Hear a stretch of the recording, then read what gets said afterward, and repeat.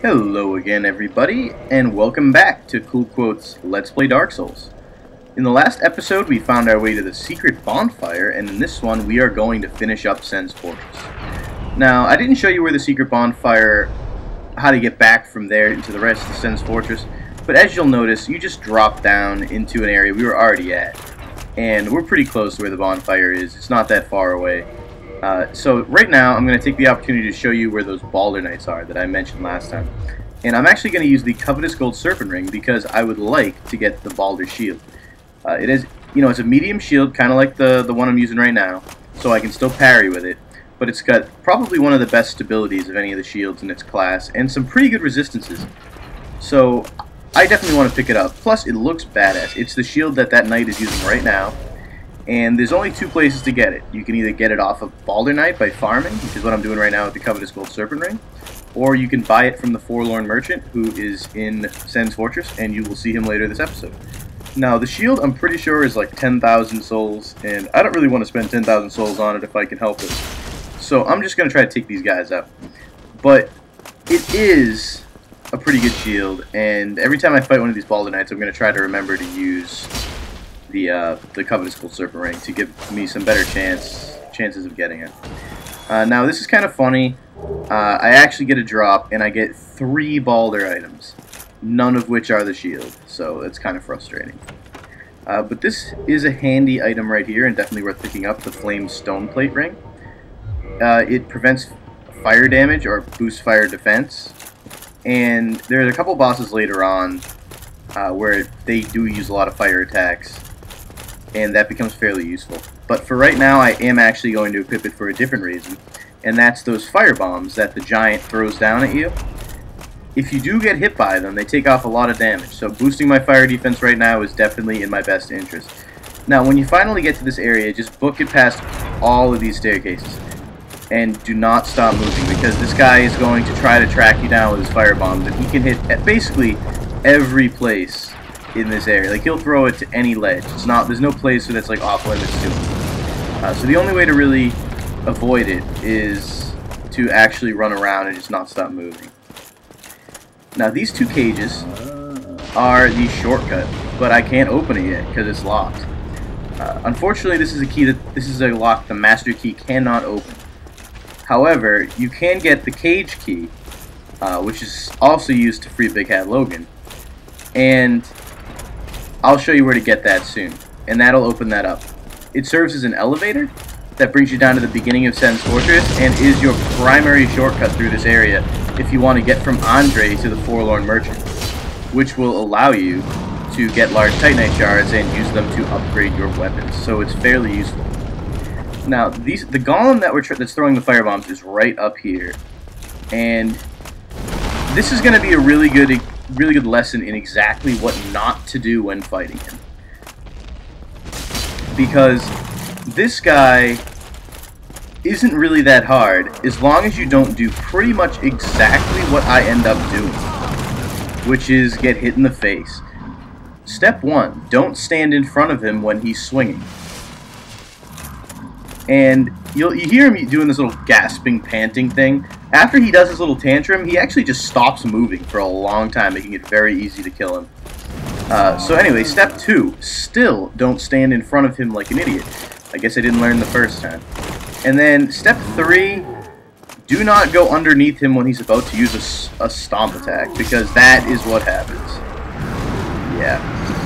So, and we're back after a little edit, and we're gonna take on this asshole again.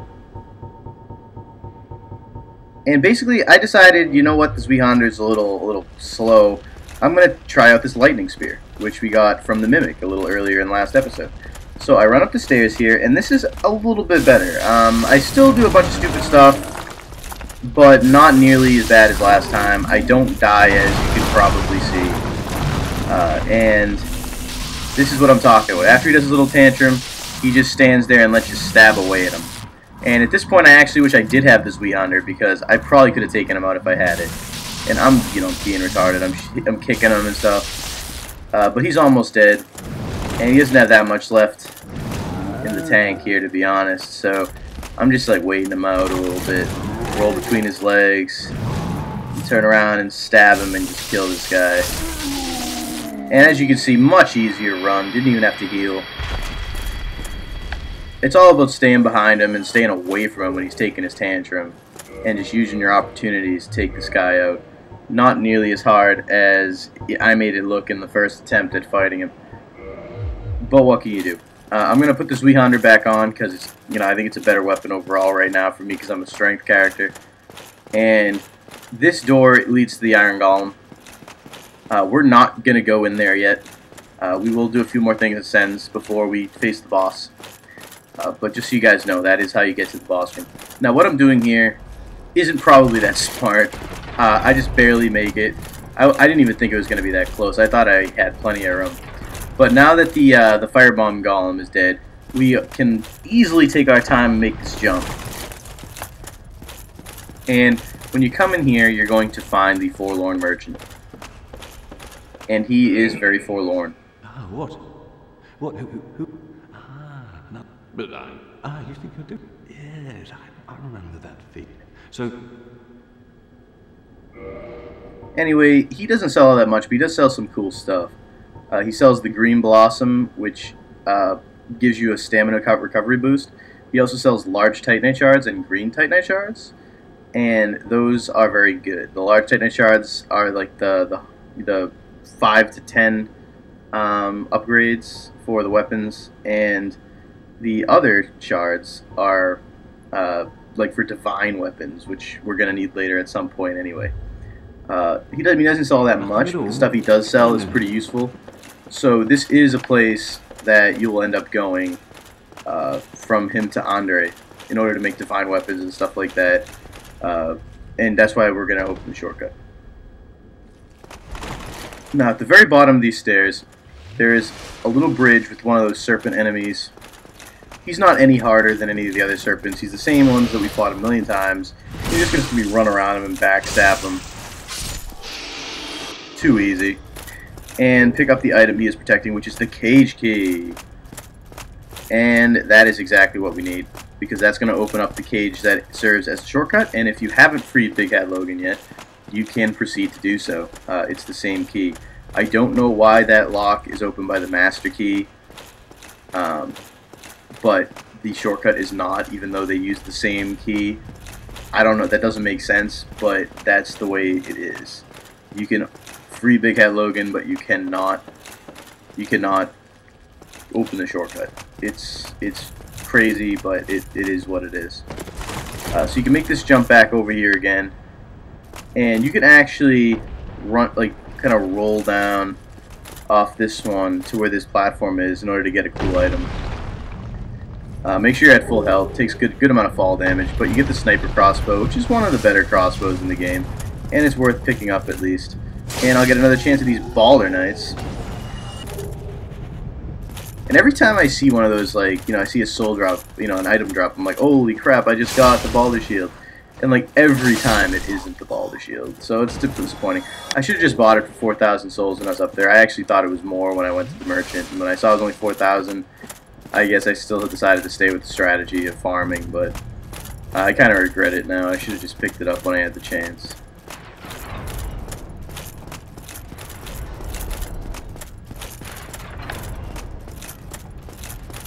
And the other golem, there's one more, the one that handles the boulders that you can actually see across the way when you're on that little ledge. You can jump over to him, but if you do, and you kill him, he doesn't really drop anything except for souls. And he respawns every time you hit a bonfire. And he doesn't, like, hurt you specifically. Like, all he does is do the boulder trap. So if you kill him, there's no boulders, but it doesn't really help you all that much. So I don't know.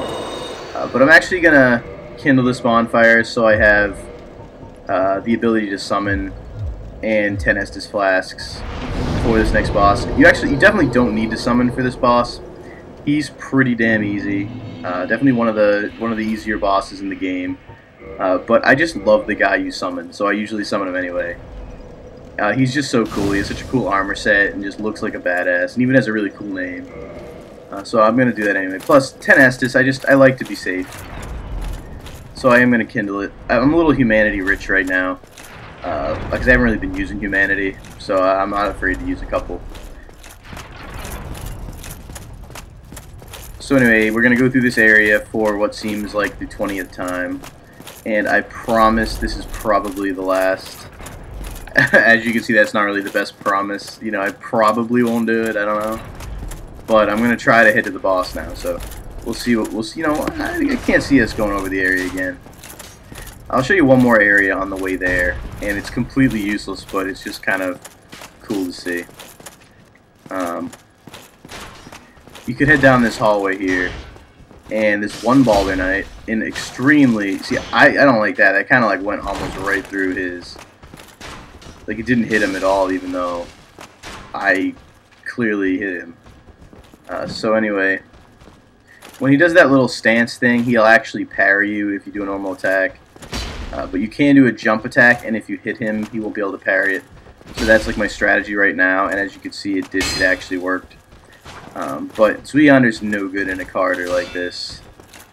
Too much of the attacks are like too large of a swing, but the jump attacks work fairly well, even though you have the big weapon. So as you can see, there's nothing here, but like I guess a nice view. So there's not really much to see down here other than the Balder Knight. But anyway, I'm going to open the shortcut and show you guys how to do it. So you just use the cage key, you open it up, and you step in, and oh no, it's captured you! But no, not really. It just takes you down like an elevator. And I mean, it might seem a little crazy stepping in a cage, but that's just what you have to do. It lets you out on this bridge, which is the first bridge of the entire Sense Fortress. And then I'm just gonna run back in so I can go back up. But that's how you get in and out. You basically are at the beginning of Sense Fortress. You run in the cage, and then it takes you to the top. And the shortcut's still open because, as you can see, now that I raised that one back up, the other one went down. So there's always one elevator at the bottom at all times. So now we'll run along here and take out that annoying crossbowman again. He's pretty easy, but it's just... he's just there just to annoy you, because you're on this little skinny ledge, and it's like, oh, okay, now we're gonna like shoot you with a crossbow. So it's very... It feels good. It feels good, man, to get a backstab on there. And now I'm going to show you the summon. And it is over here in another room that means absolutely nothing. It's just there for the summon sign. And it's Iron Tarkus. I think that's a really cool name, and this guy just looks really cool.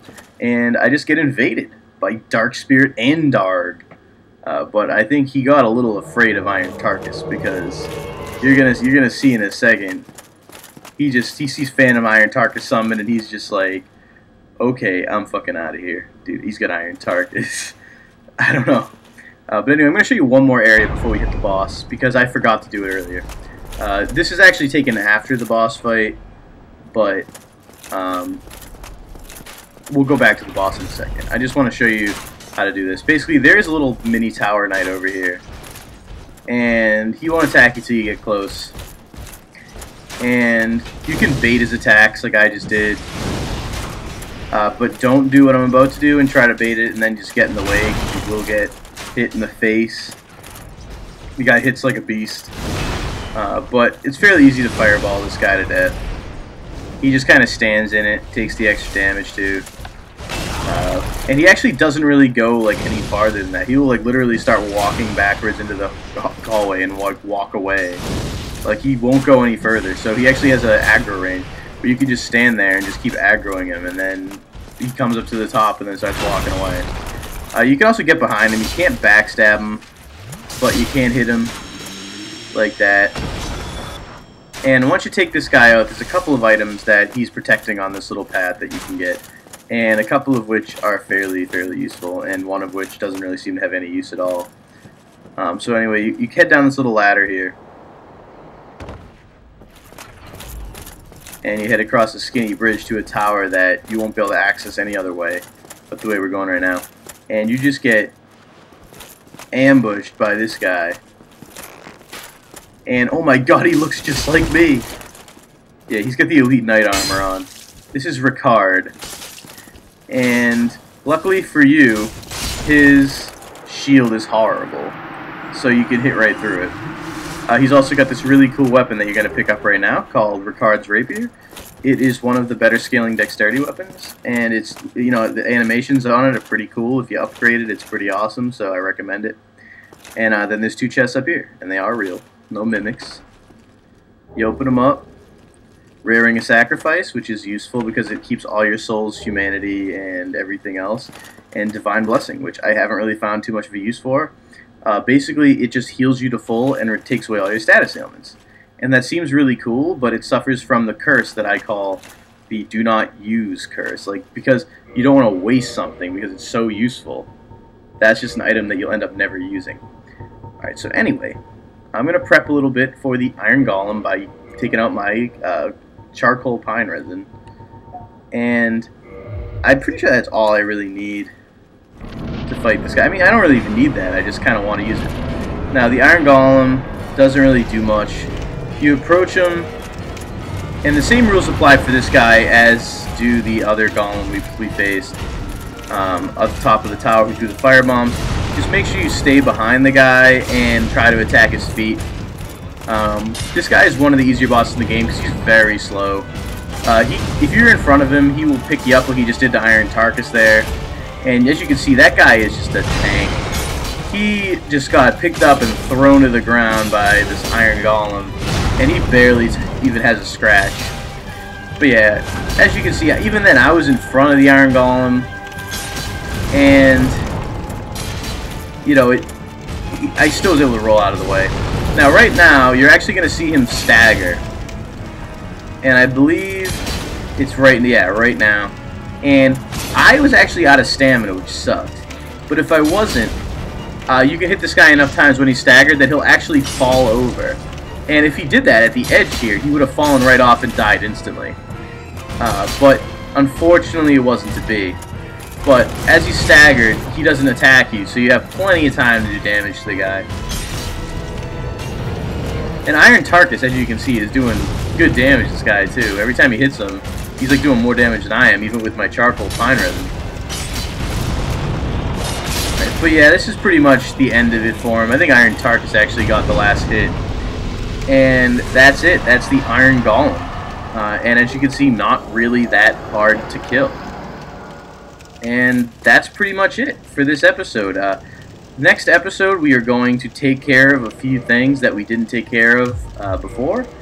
And then after that, we will proceed into Anorlando and take on some of the tougher parts of the game. So I'll see you guys later.